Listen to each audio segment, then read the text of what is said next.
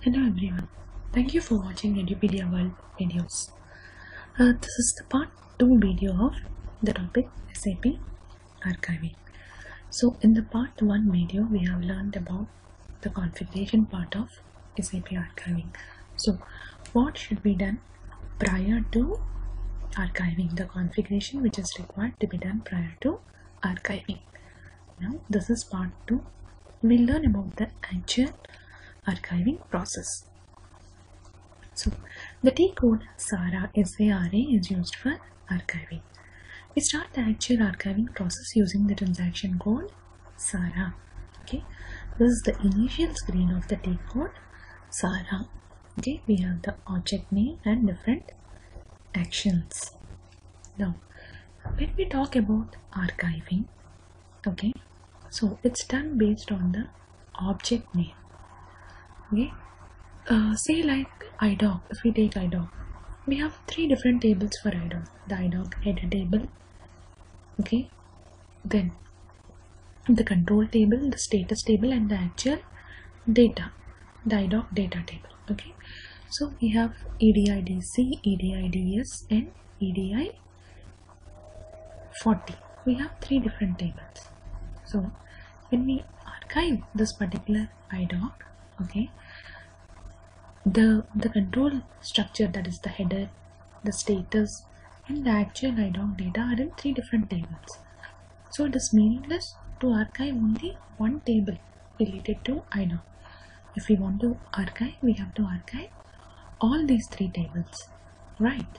So that's why we archive based on the object name. Okay, so for IDOC, the object name is IDOC.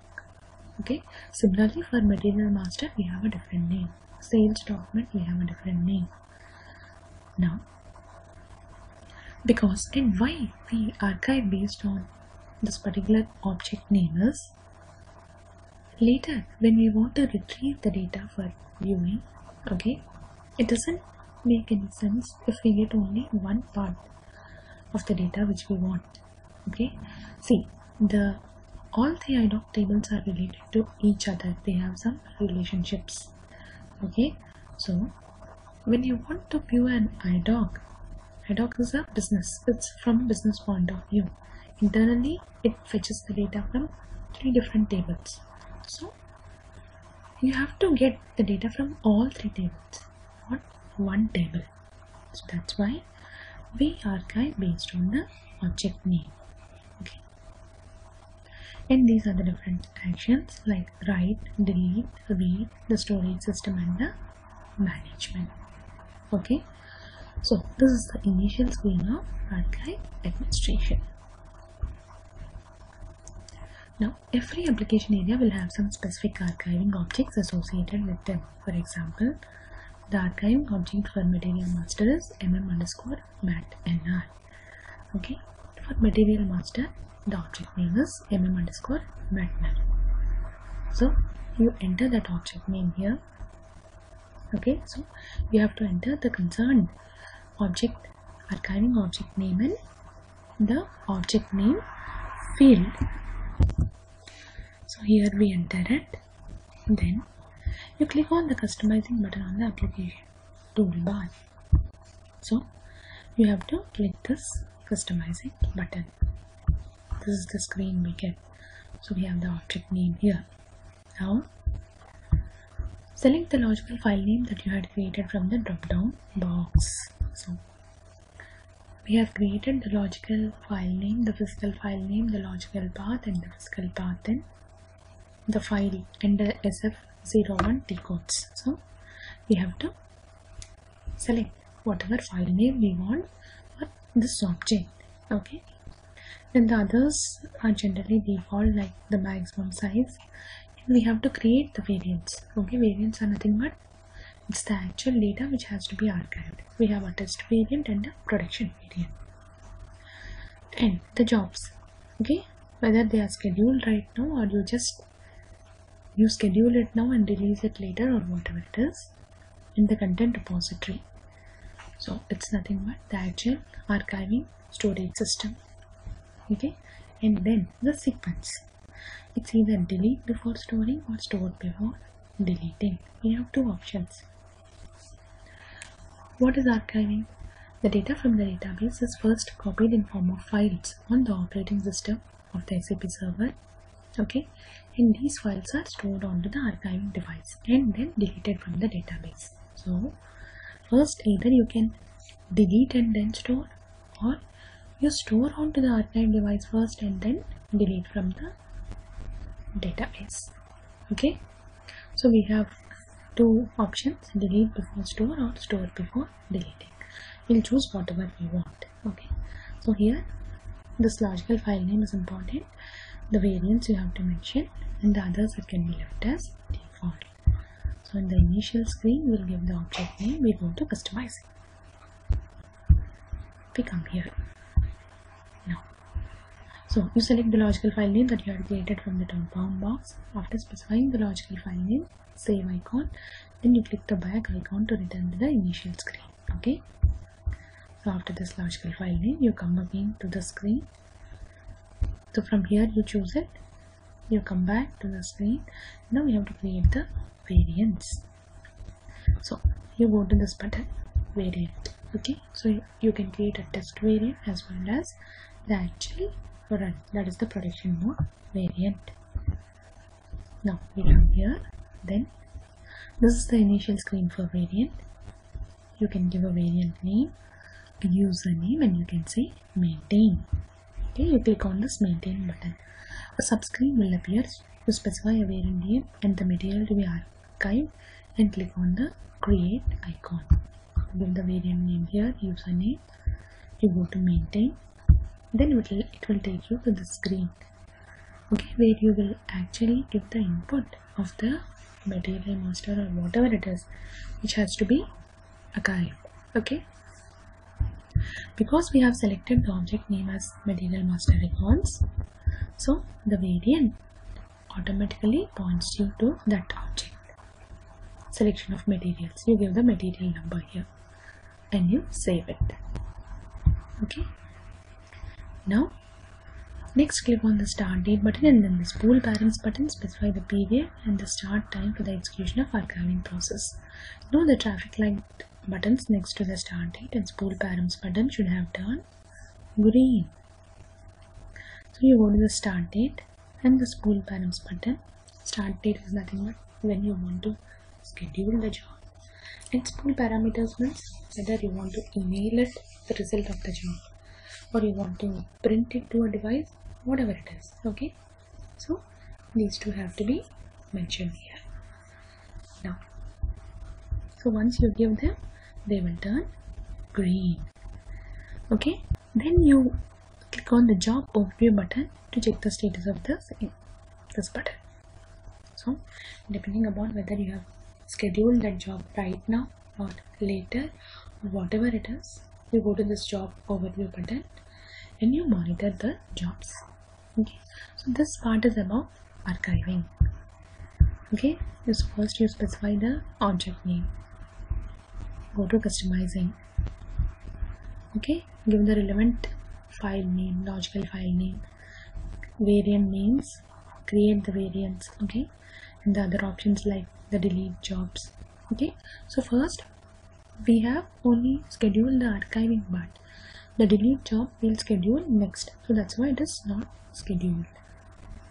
Then the place file in the storage system, archiving system side. Okay, then the sequence, store before delete or delete before storing, whatever it is. Then we create the variants, both the variants, test and the actual run.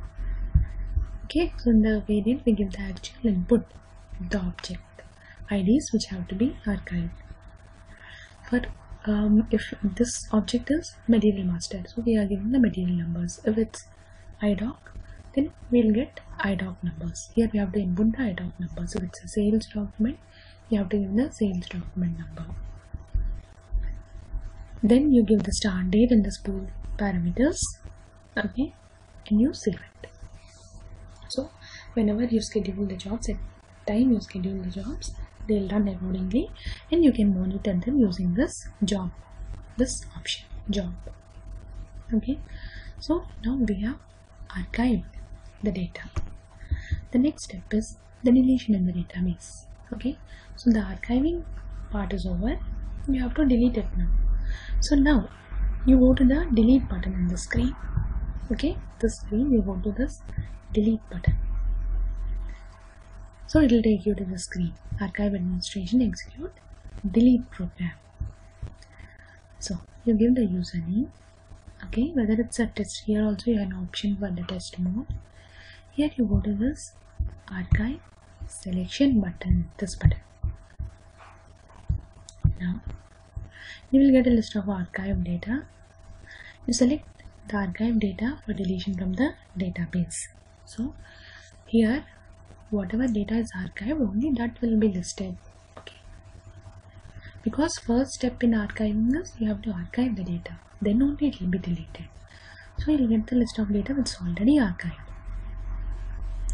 You click on the enter icon, maintain the start date and the spool parameter, and click on execute. So here you give the start date and the spool parameters. You give both the options here. Okay, so see, once you have went to this archive selection, it will take you to the screen. So you can select this, and here it's displaying the message that archiving is complete. Without completing the archiving part, we should not delete the data at any cost. Okay, so only the data which was archived successfully is to be deleted. So you select the archive data, then you maintain this start date and the spool parameters. Okay, and you execute it. So then also you can go to this job overview button and you can check the status of the delete jobs. Okay, so this part is about deletion. First archive, now delete. Now let us confirm the creation of archive file. How can we cross check that archiving is done? The file has to be created at the OS level. So you log on to the Unix level or in Windows, whatever it is, and you check the same under the path SAP MNT SID. So here I'm just giving an example, like this is my large physical path name where I have set up in file, but whatever path we have configured in file, we have to go to that path and you do a display ls-rt to get the list of the files which were archived. So here see RMM number. If we remember in the last video where we have learned about file, we have defined the logical file name also. Okay, so it was RMM timestamp. That's right. Okay, so the file is created now. Understood? So the cross checking means just go to the directory and check whether the file is created or not after the archiving job was completed successfully. Now, as a final step, check whether the material was deleted or not. Now, archiving part is over. Now our main intention is to delete the data from the database, right? So you execute the transaction code MM02 to display the material. It's very simple. Now we have archived the material master data. So you go to MM02 and you check if that material is present or not after the deletion job is over. So we get a message that the material does not exist. So after the deletion job completed successfully, if we check whatever object it is, for idocs we can check in WE02. For material master we check in MM02. So we will get a message that the material is not, or the idoc or whatever object it is, it's not existing anymore. Okay, so this is about archiving. So first the sole decode for archiving is SARA, object name and the different actions. First you give the object name and proceed, whether it's write, delete. This read, in the next video we will see how to read the data which is archived. Okay, so this read option we'll check in the next video. So the other things which we can maintain here is the storage system, the details about that archiving storage system, and the other management. Now, so first you give the object name, then you go to this customizing, you maintain the details. The important thing is you have to select the correct logical path. Okay, the variants, the variant contains the data which has to be archived, so we have to be very careful about that. See, once data is archived, you can only view it, you can't modify it. So while setting up the variants of archiving, we should be careful. If you have archived something which has to be modified, then we have some loss of data. Okay, once you archive the data, you will only be able to view it. No more modifications will be possible. So we have to be very careful while setting up the variants also. Okay, this variant screen, we have to give this information correctly here. Okay, so generally the old data is archived, say like 90 days back data is archived, or sometimes 120 days back data is archived if the tables are growing at a fast rate. Okay, so with that we complete the archiving part. Then we go for deletion. Here we do the selection, that is the data which is already archived will be displayed. So you select it and then you proceed for deletion. We schedule the jobs. And confirmation, you have to check whether the archive file is created in the respective directory at the OS level. And for deletion in SAP, we check whether that object is existing or not. Okay, so this is about a brief overview about the SARA T code. Okay, this is the transaction where archiving is scheduled. Okay, so this is doing step by step. We have some jobs also. Okay, so instead of going to SARA T code and scheduling these jobs, we have some program names also, but the write job, the delete job. So generally in production systems, those jobs are scheduled. Okay, you have to only set up the variant, and that variant will again for SARA write and delete have respective programs. Okay, so those you just schedule those programs from SM36. You create the variants and schedule them from SM36. Okay, so that is about the SARA T code. Thank you.